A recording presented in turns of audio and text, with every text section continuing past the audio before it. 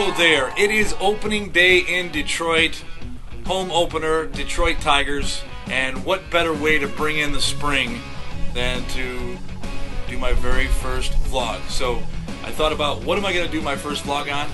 It's baseball. What better thing to talk about than the documentary I've been working on? If you build it, they will come, bringing pro baseball to Utica. I'm working on it right now, so what do you say we go check it out?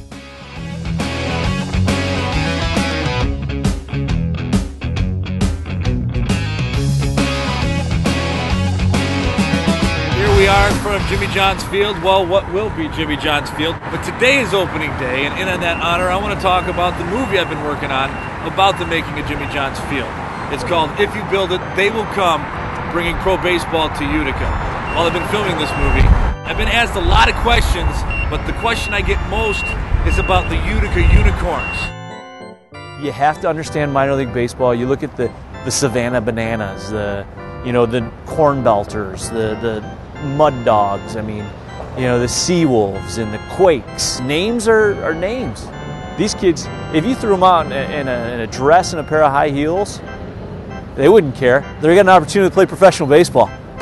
People look at it and they laugh, but it's going to be successful. Andy Appleby is also counting on the fact that youngsters are going to love the name Unicorns.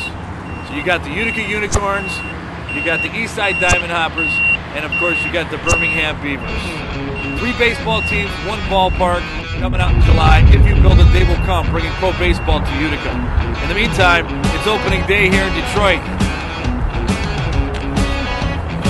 Whoa, go Tigers.